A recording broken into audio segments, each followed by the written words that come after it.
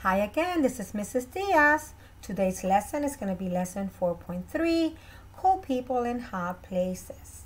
Before we begin, I want to congratulate all of you that have been sending me beautiful pictures and graphs, comparing temperature, and showing me what good scientists do, which is record what they have learned. So I want to thank you for that. So today our title of our lesson is called Cool People in Hot Places. So let's see what new concepts we're going to learn today. So for today's lesson, I'm going to need you to think about the information that I'm going to be sharing with you, and I want you to observe, because as scientists we need to make observations in order to come up with conclusions and answers. So our chapter question says, why is Woodland Elementary School's playground always warmer during recess? And as weather scientists, we have already learned so far why one surface on Earth gets warmer than another. So we're going to continue learning more about that and gaining new information. So our key concept is dark surfaces get warmer than pale surfaces when light shines on them. I remember that in one of our lessons, we also talked about that if it's hot, we try to wear clothing that is lighter. And when it's cooler, we wear clothing that is darker. Okay, so we're going to continue talking about dark, and we're also going to talk about the word pale. So you see the word pale? So again, I'm going to read the key concept one more time before we continue with our lesson. Dark surfaces get warmer than pale surfaces when light shines on them.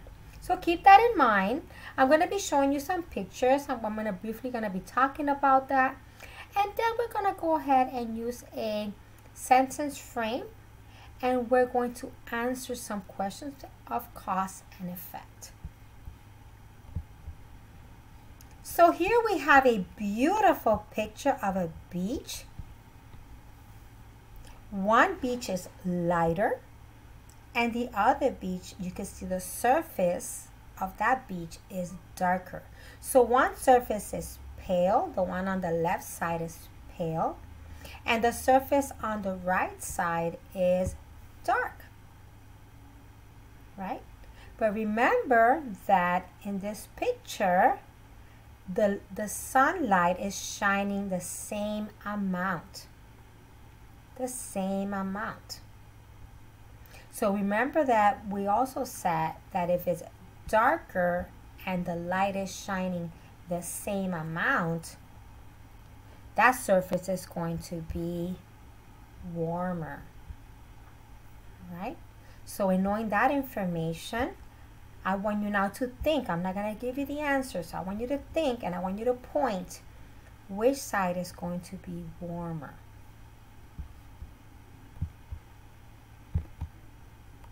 So here we have another two surfaces. The sunlight is shining the same amount.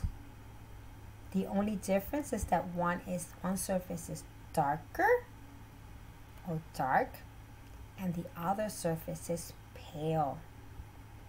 So with what you've already learned, which side is warmer? I hear some really good answers.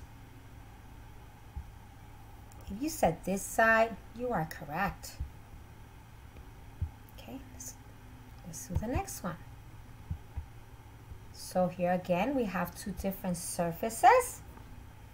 One is darker, one is lighter. Which one is warmer? So one is dark. Let's use the same words. The other one is pale. Which one is warmer?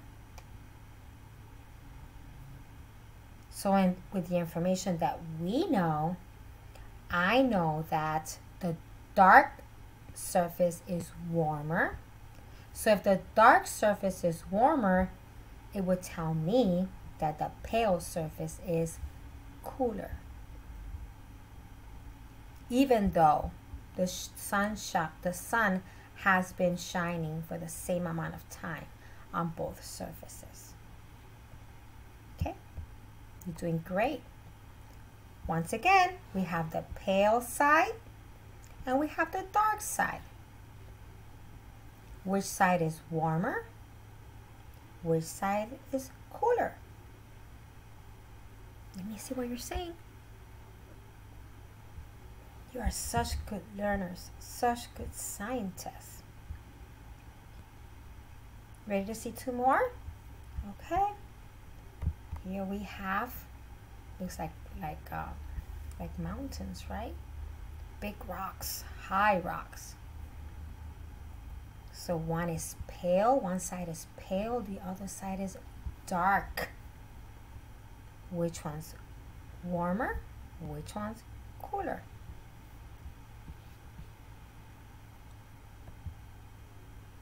I have one more to show you.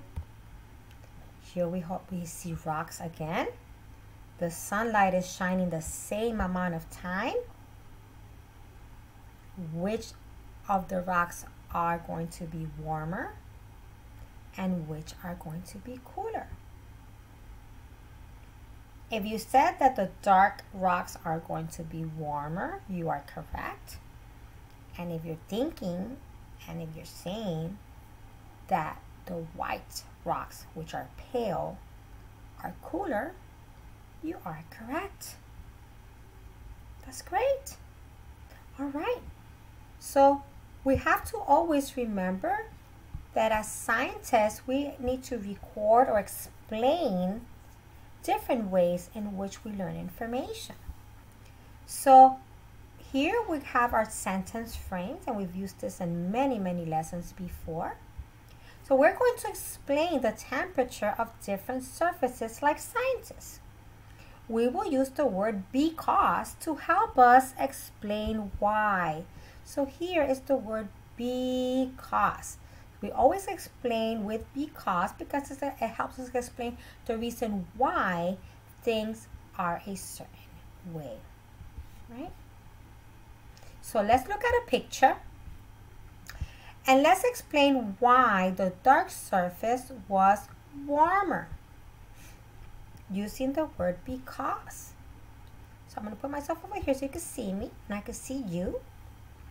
So we can explain by saying, I'm going to go back, we're going to look at the picture. So here we see the pale side and here we see the dark side, right? So let's explain why the dark surface is warmer. Let's go back to our sentence frame.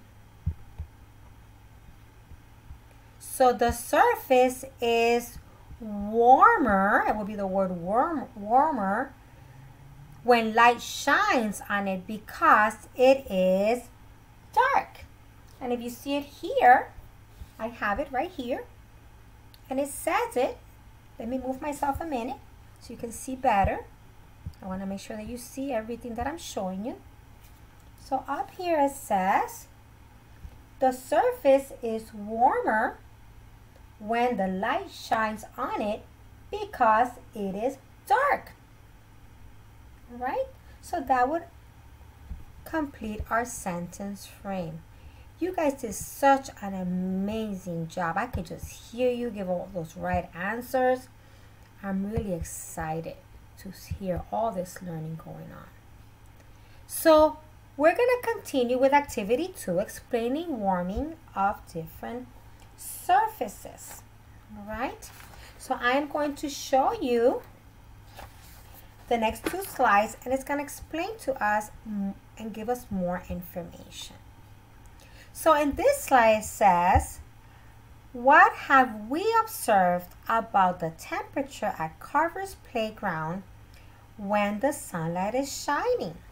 So the temperature, if we look at it, is cold and cool during morning recess and warm and hot at afternoon recess. So that is the information that we can see here.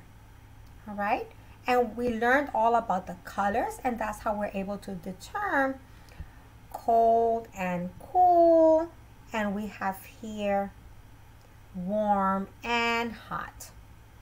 All right, In our next slide, compare the woodland data to the Carver data. What do you observe? So let's take a really good look at it. So in looking at it, we can see that Woodland's playground, right here, is warmer than Carver's playground at the morning. See here? Then Carver's playground at the morning and afternoon recess. So here you see. All right? Okay. So, each time we learn something new, we can write to communicate our ideas. Right now, I'm just going to read you the questions, and we're going to go back, and we're going to actually answer these questions in a later slide. So the questions are, why is Woodland's playground surface warmer than Carver's playground surface when the sunlight is shining on both of them? So we're going to think about that. We're not going to answer it yet. Just thinking. The next question is, why is Carver's playground surface cooler than Woodland's playground surface when the sunlight is shining on both of them? So we have very good, interesting questions. Just stay thinking about it for now. As weather scientists, we have been thinking about cause and effect. Why is the cause that makes Woodland's playground always warmer during recess? Right? So that is what we're thinking about. Okay? So,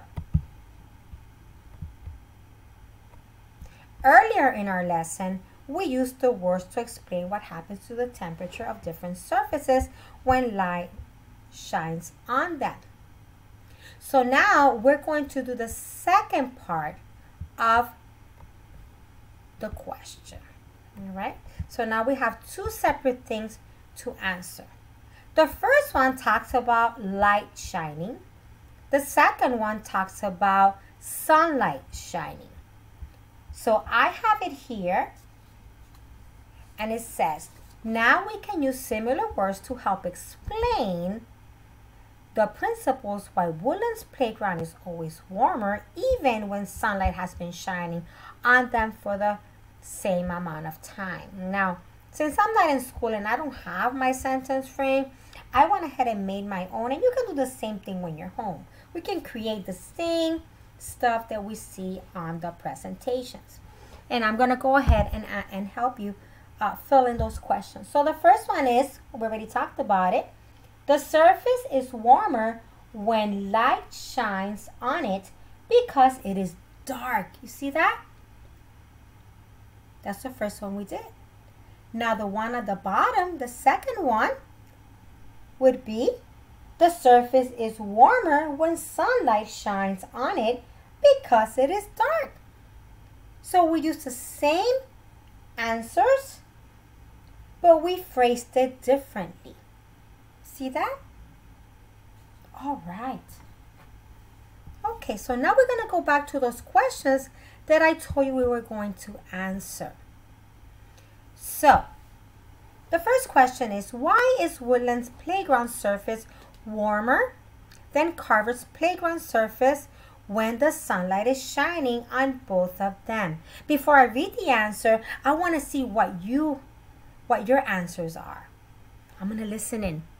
Go ahead and tell me. I'm listening. Very good. It sounds like what I have. So my answer is, Woodland's surface is warmer when sunlight shines on it because it is dark. Wonderful. All right, ready for the second question? Why is Carver's playground surface cooler than Woodland's playground surface when the sunlight is shining on both of them? I'll give you a minute. What do you think? I'm listening. You can tell me. I hear you. Oh, wow. I hear some really good answers. Okay. Ready for my answer? So my answer is, Carter's playground is cooler when sunlight shines on it because it is pale. So there we use both words. We use the word dark and we use the word pale. All right, so let's move on. So here, I am going to be reading you information. So we're going to read about cool people in hot places. Cool people in hot places. So once again, this is called another book that we can say is a reference book. It has information about cool people in hot places. Right? So let's look at the cover. Looking at the cover, I see a girl getting wet with water. That looks like so much fun. And I can think by my observation that it's hot outside. She's wearing a bathing suit and she's trying to stay cool because it is hot outside. Did you think the same thing? I'm sure you did. All right, so let's go ahead and get into the story and see what the book is going to teach us. So we know some surfaces get warmer than other surfaces in the sunlight. What do you predict that people in the book will do to keep surfaces cooler so that they can stay cool? So I want you to think about that as I read. All right, so I'm going to go ahead and begin reading the information.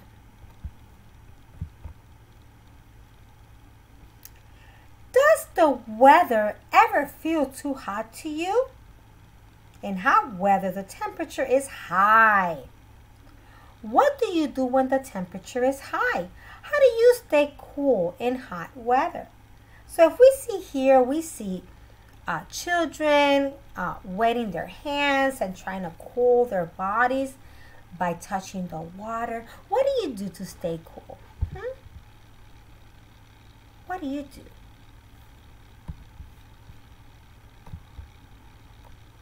Some places have hot weather often. People in these places have ways to stay cool. So here we see different pictures of ways in which people stay cool. This is a place where the weather gets hot. What do these people do to stay cool? So the next picture is going to give you more information. It's just showing you different places that are hot. And here it says Australia. Australia is very, very hot. So it tells me here, people build underground homes here. Sunlight can't is cannot, reach underground. The houses are cooler underground with no sunlight. So because it's underground, the sun cannot come in and make them feel hot. Over here on this side, it says Cappadocia, Turkey. It's a place where the weather gets hot. So what do people do to stay cool? So I'm guessing by looking that they build houses underground to stay cool. That's one of the things they do. I'm sure they do other things. Let's see the next page. The people who live here build into the sides of cliffs. The cliffs make shade. So here we go. These are cliffs. And the cliffs make shade. Sunlight does not shine on the buildings very much. The buildings are cooler in the shade. This is Greece, Santorini, Greece. This is a place where the weather gets hot. What do you think that people do to stay cool? So let's make predictions based on what you've already learned. What do you think that people in Greece do to stay cool? Let's find out.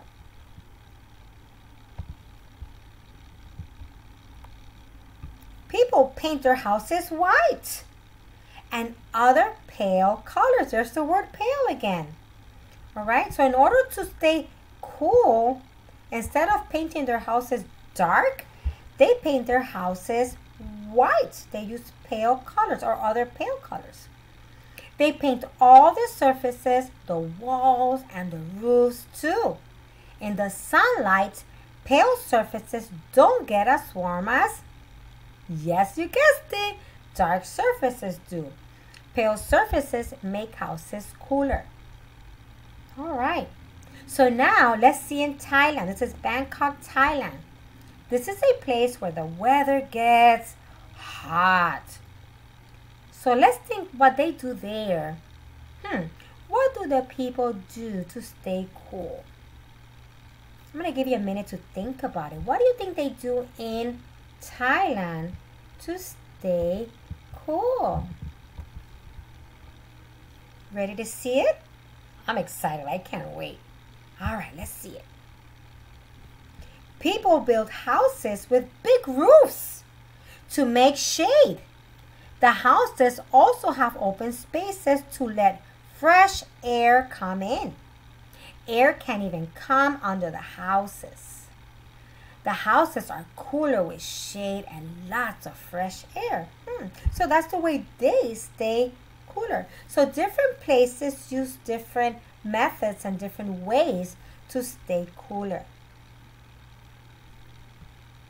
On this side, we're looking at Gadams, Libya. Sorry if I didn't say it correctly. I did my best. This is a place where the weather gets hot. So let's see and try to figure out what do people there do to stay cool. Again, I'm going to give you a minute to think about it. All these people have so many amazing ideas. So people build roofs over the sidewalks. Oh wow, I didn't know that. Between the buildings. So between each building, when they walk in the sidewalks, they have roofs. The roofs make shade. The sidewalks are cooler in the shade. That's very interesting. Did you know that? I did not know that. All right, now we have another place. It's called Nizwa, Oman. This is a place where the weather gets hot. So, once again, what do these people do to stay cool? People wear clothing in pale colors. There we go again. When sunlight shines on them, pale colors don't get as warm as dark colors do. Pale colors help keep people cool in the sunlight. Now we have another place. This place is actually in the United States. All the other places that I show you are all over the world. Now this is in Asheville, North Carolina. This is a place where the weather gets hot. What do people do to stay cool? I wonder what people do in North Carolina to stay cool. When it gets too hot, people set up cooling sensors with sprayers. The sprayers send out tiny drops of cool water.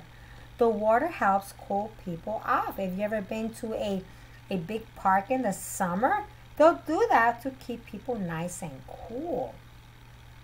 So we've learned that all around the world, people have different ways to stay cool in hot weather. Some wear pale clothing, some find shade, some even live underground. My question to you is then, what do you do to stay cool? What do you do to stay cool? I hear amazing answers. Interesting how so many people have different ways to stay cool. I love to find a pool and get in the pool and get wet. Or take the water hose and wet myself. There's many ways to stay cool. So let's think about the new ideas we have learned. We have figured out new ideas about why one surface can get warmer than another. We also have learned about what scientists do. So we have come to the end of our lesson, but let's talk about what we have learned. We have learned that surfaces can be dark, closer to black, or surfaces can be pale, closer to white. Dark surfaces get warmer than pale surfaces when light shines on them, and scientists study the world and make models to test just one thing at a time, like the color of a surface. We also seen that people from different backgrounds are scientists and engineers. We have learned so much. We have one more lesson to go on chapter 4, which I'll be teaching you in a few minutes. Thank you so much for spending time with me. I always enjoy the time I spend with you. Have a great day. We'll talk soon. Bye-bye.